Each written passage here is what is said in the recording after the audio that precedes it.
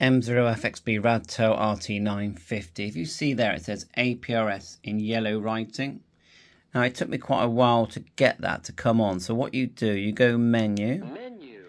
I'm doing this to remind myself, to be honest. APRS set. Select.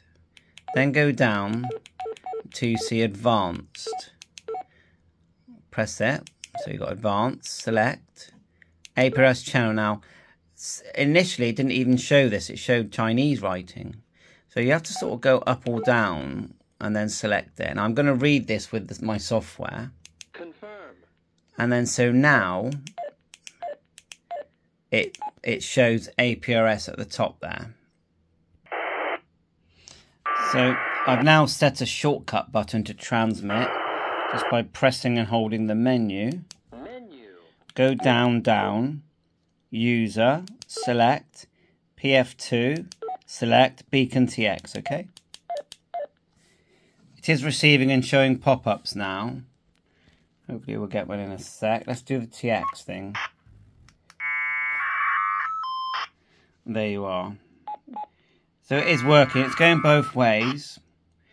With holding the beacon on the screen, there is a new menu.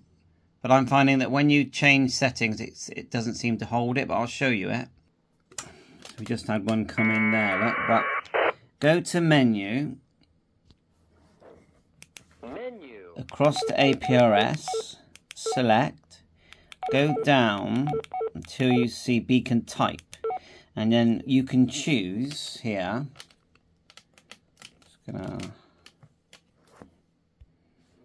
If you go into beacon type, you can choose to manual, which is the one I chose because I thought if I choose that, when we get a beacon come through, it'll just let me back out. So if we just go, see the way the pop-up came and it actually replied, yeah, but it didn't stay on the screen. So if we go menu, back to APRS.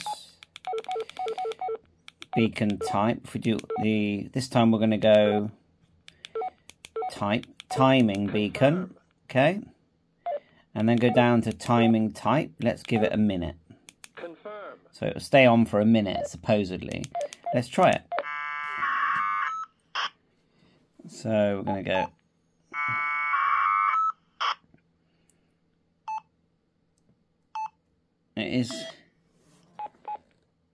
It's not staying on, although earlier I managed to get it to stay on for a bit. It is working.